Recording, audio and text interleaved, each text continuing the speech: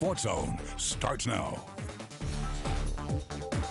This is a clean slate, and it's a great opportunity for us to go paint that canvas. And whatever happened last year on both sides of the ball. And what you did last year doesn't earn you anything this year.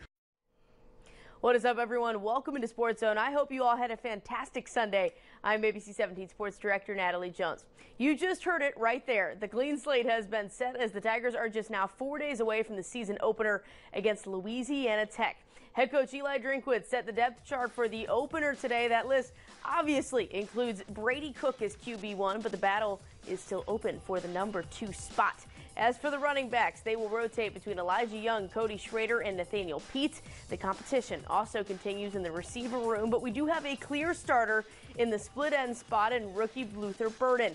As the Tigers enter week 1, Drinkwitz said it has been challenging to prepare for a team like Louisiana Tech just because of the fact that the two teams had never faced.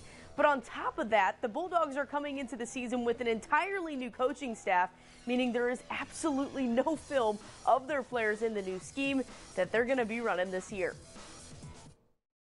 You know that they're going to be dynamic on offense. They've got 6 returning starters. Obviously, their transfer quarterback, Matthew Downing, has spent years underneath Coach Cumbie in that offensive system, so he comes in ready to go. They have a dynamic slot receiver named Smoke Harris, who also handles the return duties. There's going to be a very difficult challenge for us in our scheme. So for us, it's going to be a matter of us executing what we do best at a high level, really tapping into our DNA, and then reacting to what their change-ups are to us. Well, some players on the Louisiana Tech team were actually recruited by Mizzou defensive coordinator Blake Baker as he spent time with the Bulldogs as a safeties coach before taking over their defense. As Baker enters his very first season with the Tigers, he says it's important for the defense to start fast in order for the team to be fully into what he brings.